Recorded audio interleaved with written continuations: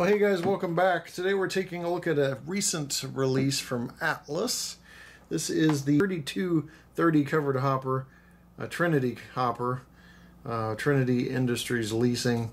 We're going to unbox this, and we're still having computer issues, waiting on a new computer to arrive as the date of this filming anyway.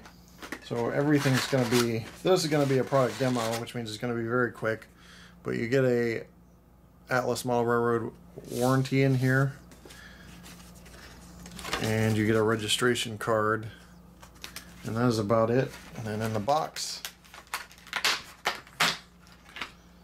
there's some bracing, a little foam,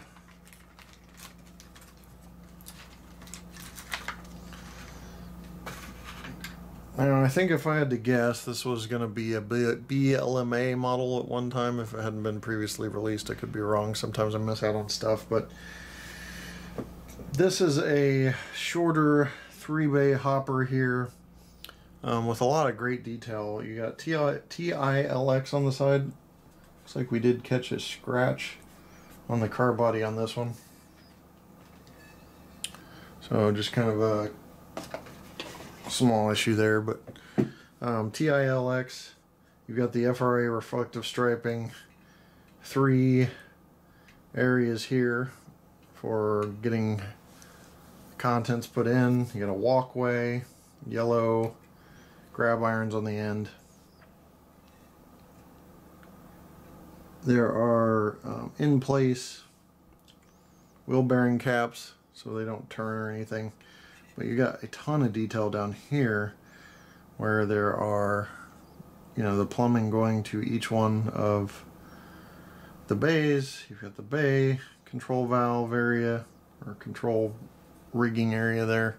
Don't really know what to call that. Metal wheels, KD couplers, and on the ends there's a lot more detail. Brake wheel, air reservoir, some plumbing in here as well. So that, in a nutshell, is this hopper. Because of the computer situation, I'm just not on my game, so I usually spout off a few more details about these things, but not able to do that right now. Hardly able to edit. The computer that I do have crashes a lot when editing, so I'm trying to keep cuts to an absolute minimum. Possibly no cuts. So there is GBRX. Just want to give you a 360 of that. And again, a little look at the bottom there. And then last but not least, we have a CEFX version. Could have probably pre-gamed this a little better by having the rolling stock out, but I wanted to do one unboxing at least. So there's a CEFX version. You can see that there. We'll just do a couple checks here on screen. Do wheel flange check for NMRA standards. I see that is good. And then we can also take a look at whether it's free rolling or not. And I'm guessing it is, and the greatest way to tell is this has a hump, and it just in the middle, and it's just going to town. So absolutely free rolling in terms of movement. So overall, a great car. We can check coupler height. You're not going to be able to see it down to size. Let's get over the hump real quick. Looks spot on. That looks spot on. So coupler height, initial quick check looks good. And last but not least, take a look at the weight of this locomotive. Rolling stock.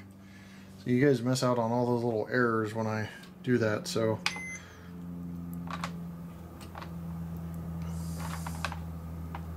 trying to get it to stay put, and 4.2 ounces. So there's all the information you need.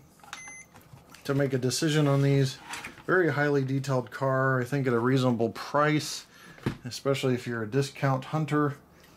You know, the car body length is 6 inches, and if you add in couplers, that adds almost another inch total for like 6 3/4 inches with the coupler end to end. So really nice detailed car that I think needed to be done in HO scale as we start knocking out all of these pieces of rolling stock that really aren't being done, but are out there on the rails. So these are out there, and you can get them from your favorite Atlas dealer, whether that is brick and mortar hobby shops or online retailers. Well, that's going to be it, guys. Thanks for watching. Sorry about the poor quality that you're not used to in terms of video editing, but we'll get back to normal hopefully after the 1st of January, or maybe even sooner. We'll see you next time right here on my channel. Take care.